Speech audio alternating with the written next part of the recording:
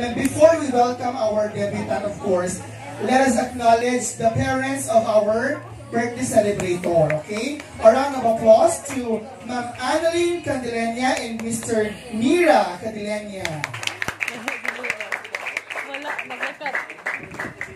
Ayan, so, andito po si mga si Sir.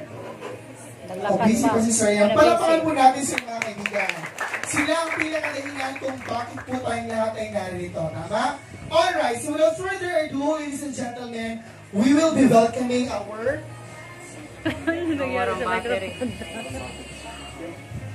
My apology for we're experiencing a very simple technical glitch. Siguro... Mauubos ko na po ang microphone nila sa in the box. Tama? Okay. She wants to take medical technology when she enters college. And she wants to pursue her college degree at Cebu City. Ayan. Her hobbies are, one of her hobbies is surfing to the internet. Gentlemen, let's all be up of our feet. Tayo tayo mga kaibigan, come on. Tayo po tayo.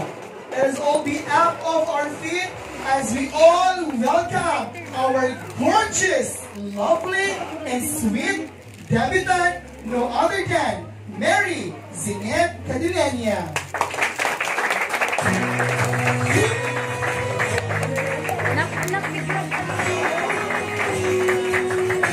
Ang hindi mo malamang, hindi magkakajowa.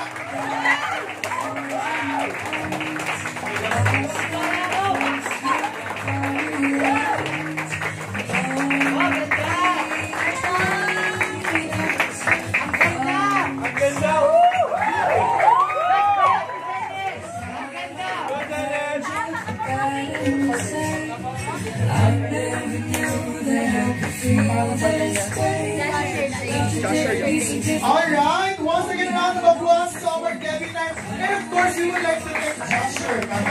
And thank you so much for having our debutant for today, feeling that she is a princess of this celebration. So, Zen, allow me to call you Zen for today's celebration of your birthday because you look beautiful as always. Do you agree with me? So, thank you so much for inviting us. You know what?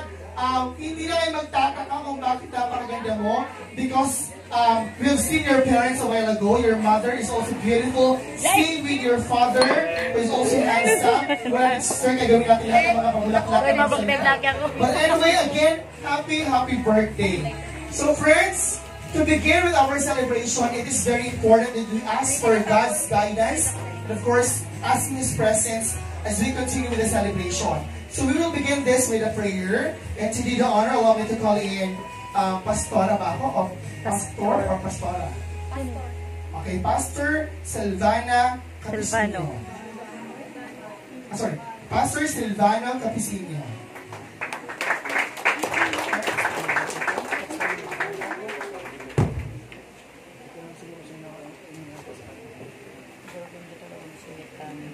Okay, let us pray.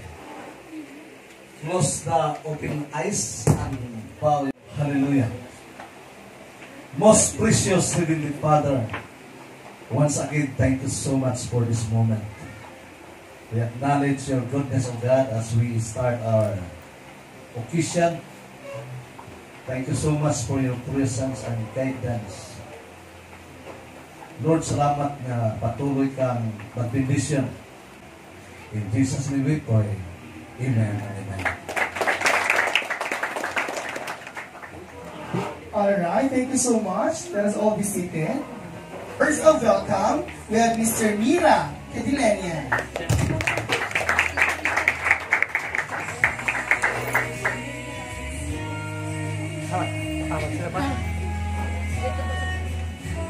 Mami, sis ka sa'yo mo palang nanak, sir. Mami, sis, pagkatangis na. Pagkatangis ha. Pagkatangis na.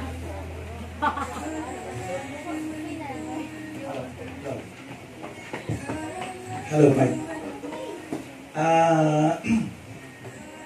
Happy birthday, Zen. Salamat sa inyong pagdalo. Tagalog, di ko marunong. Salamat nga nag-witness ka mo sa birthday ni Zen. Zen, parang kailan lang kasama tayo kanina, pero gano'n na yung suot ko. Actually, halos araw-araw, marami na akong sinasabi sa kanya. So, siguro, enough na na-remind niya ang mga payo ko sa kanya na importante na ang pag-aaral niya ay kailangan matapos niya. Kaya wala tayong mga lupa, nasa buko lang. Okay, Zen, thank you and happy birthday. Alright, thank you so much, Sir Mira. At ang pinapatingin sa aking kuko, kasi baka may mga lupa ka na lupa. Ayan, Sir, thank you. Ayan, so again, Sir Mira, thank you so much for inviting us sa isang grandiosong selebrasyon ng karawan ng inyong anak na si Zen, di ba? So lahat tayo nagpapasalamat siyempre sa magulang ng ating birthday celebrator. Alright, moving forward, we will be listening to the words of encouragement. Ayan. So we have the words of encouragement coming from Pastor Lina Yanelio. Ayan. Parang kailan lang, sayada, preschool pa lang. Mayaya pa. Ngayon, dalaga na. So, isang napakagandang selebrasyon na makita natin na ang anak ni Ma'am Annalyn. From kids to teens, tapos youth, then ngayon, adult. Diba? Sin. Welcome to adult. Hindi ka na bata. Nasa adult ka na kasi 18. Bumuboto na ang 18. So, sabi ko, bawat individual po ay nilalang ng Diyos na unique. Tayo po ay unique na ginawa ng Panginoon. Sabi na sa Bible, you are fearfully and wonderfully made. Tingnan niyo po yung mga katabi niyo. Fearfully and wonderfully made ba yan? Yes. Yes. So, kung tayo po ay fearfully and wonderfully made, unique ang pagkaka-create sa atin ni Lord dahil wala tayong katulad. Kahit pa twins, may hindi yan similarity. Kahit pa anything is excellent or praiseworthy, think about such things. So, i-nurture po natin yung ating mind, yung ating mga kaisipan ng mga magagandang bagay. Dahil ito po yung unique ka kung ang iyong kaisipan ay pure. Diba? Sa atin, sa kapanahonan natin ngayon, napakaraming pwedeng mag-contribute para hindi pure ang ating kaisipan, lalo na sa mga youth. Lalo na nandito na tayo. Sa lima, do what God wants you to do. So, sabi kanina, ang ambition ni Senate ay maging doktor. That is just... Okay. So ngayon, let's move forward. Ayan. At this juncture, we will be testing everyone kung gaano natin kakilala ang ating birthday girl. Ayan. So we prepared... And so we prepared few questions na may kinalaman sa ating celebrator. Ayan. At syempre, kung sino man ang makakasagot sa ating tanong, ay bibigyan natin ng limpak-limpak na premyo. Gusto niyo ba yun? Diba? Limpak-limpak. Una na dyan, syempre, ang makakasagot ng ating unang tanong ay mananalo po ng bagong-bagong washing machine with Wi-Fi. Gusto niyo po yun? Yan po ang pinakabago ngayon. Very timely yan. At magagamit po ng mga nag-o-online class. Washing machine with Wi-Fi.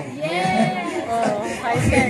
Beautiful. Alright, moving forward. So I have here 18 questions. The first question ay tatanong ko mula sa ating mga... Ito yung mula sa ating birthday girl, ha? Ayan. Kung ano man pong itanong ko, galing po ito sa kanya o sa kanyang mga kaibigan. Okay, first question. Okay na ba itong itanong, no? Kasi ano lang naman. Nagpapaalam nga ako muna sa debutant, baka po kasi mamaya hindi niya magustuhan yung tanong. Pero madali lang naman to.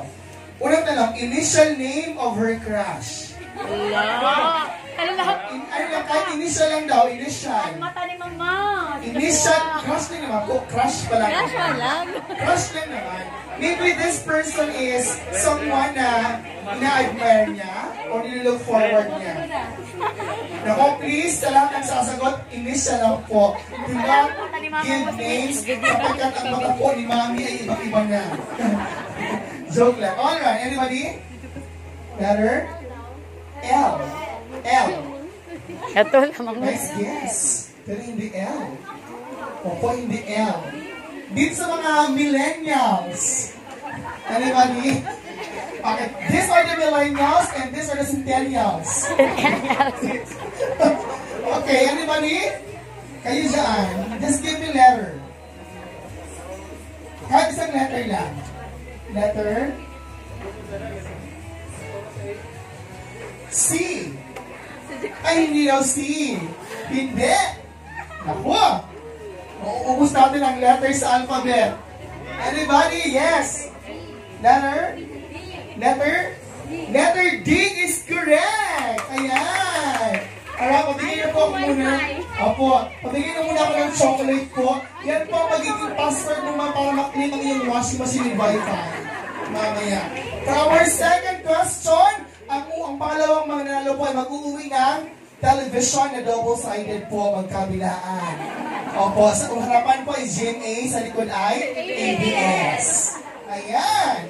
Para sa ating next question, ano po ang paboritong ulam ng ating debutant? Kasi pinala ng ulam. May paborito siyang ulam. Ano kaya ito? Sir? Ano po? Anybody? Okay na po kahit mag-guess. Wala. Ano po? Adobo is correct! Oh, gana nga niya ako. Adobo gani. Ano natin si Sir? Sabi ko agad na adobo. Ay, sayang. Dapat sumugot ka po. Diba? O, mabigay ako ng adobo sa kanya. Okay. Third question. Favorite worship song? Opo, worship song. Opo, title po. Hindi ako nagatugtog. Yes. The Blessing? Hindi po. Opo, ano ito? Tagalog at merong English. Tama ba? Or Tagalog lang talaga. Tagalog daw ito. Yes. Dahil mahirap kayo? Ano? Walang mahirap sa iyo. Lahat sa akin ay madami. Hindi po. Mali. Ano po? Tagumpay is correct. Yan. Dahil dyan bigyan siya ng chocolate. Ayan. Tagumpay po ang kanyang paboritong worship song. Next. Paboritong weather ng ating debutant. Tapos si Sir. Yung iba naman. Sige, sana manalo ka na ha. After 10 na to. Ano po? Rainy days is correct. Ayan. Kaya mga kaibigan, kahit pumaulan, masaya po si Zen. Kasi rainy day is one of her favorite weathers. Okay? Nabigyan na ba ang chocolate? Okay, next. Ano naman kaya ang mannerism ng ating debutant? Mannerism. Okay, wala is correct. Okay, dahil walang ibibigay sa'yo. Joke na. Bigyan ng chocolate si ate. Okay. Ito dito ang magaling sumagot. Okay lang po kayo dito? Gusto mo turuan ko kayo? Para po magkaroon tayo ng buhay. Alright. Okay, ganito na lang. Dito ako ang sasagot pa yung taga dito ha. Magbigay kayo ng, nakalagay dito, highest grade in math na nakuha ng ating debutant. Highest grade! Highest grade ang pinakamataas po. Mga sir, okay lang tayo? 90? Higher! Siyempre na, magsusunod na sa 90. Sunod? Masyadong mataas. Ano, ito dumasa akong para gumana ako. Masyadong mababa. Ano ina? 97 is correct! Ah, tama. Opo, 97 daw po ang pinakamataas na grade sa math. So yung mga math lovers dito at math Wow. haters, okay lang tayo. I love you, Sinit Joy! Opo, ang galing-galing. Asan po yung ating ano? Bigyan si sir ng libro sa math. Congratulations, 97 is the highest and the lowest is? 75. Ay, siguro mga grades yun. Ano po ang lowest grade niya sa math? 85. Opo? Ay, hindi. Saan mataas? 87. 86. 86. 85. Lower masyado. 82. 80 is correct. Ayan. Galing naman ni Zen Sabat. Alright, next. Let's proceed to another question. Ano naman po ang hobby? Hobby ng ating debutant. Ano po? Foods. Ano po? Foods. Foods.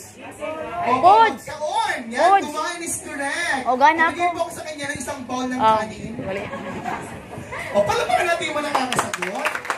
Alright, next. Next question na may kinalaman sa ating debutant. What annoys her easily? Ano yung madaling nagpapainit sa kanya? Anybody? Tapos na ito. What annoys her easily? Ano po? Pag walang pagkaon, hindi po. Makulit. Ayan. Pwede di ba makulit? Okay na yan. Makulit. Ayaw nyo na makulit. Okay? Bigyan natin screen ng makulit na chocolate. Alright. So, palampakan natin ating mga sarili mga kaibigan. And we will continue later on with our trivia question. Nakakatawa ng puso na at least kahit na paano, kilala natin ang ating debutant, di ba? Sadyang may mga napag-iwan lamang, di ba? Yung hindi sila updated sa mga anong nangyayari sa mga millennials. Alright, so moving forward, this time, let's have, of course, we would like to request everyone to please stand. Tayo po tayo mga kaibigan. And all together, we will sing the most popular song in the world, which is the Happy Birthday song.